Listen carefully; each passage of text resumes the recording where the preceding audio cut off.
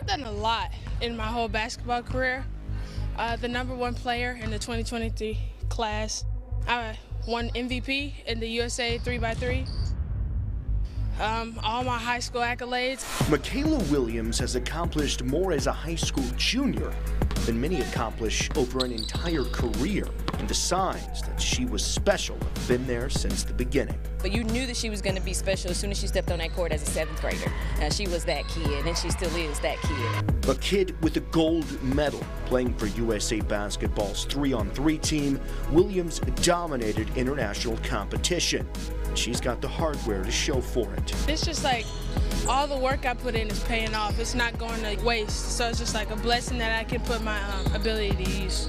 And while Williams has a gold medal around her neck, it's put a target on her back. Every night, every game, the pressure to live up to that gold medal standard is there. And every opposing team wants a shot at the best. Williams says, bring it. There's most definitely a huge target on my back, but I just know all the work I put in, that I'm prepared for everything that everybody has. Missing from that long list of accolades, a district and state championship. Make no mistake, Williams and the Lady Panthers are coming for both in 2022. That last game was tough. We had a lot of emotions after that game, and I think that's what's fueling us this year, just knowing how that felt and never wanting to feel it again. For Mikaylah Williams' incredible career so far, she's our Player of the Week.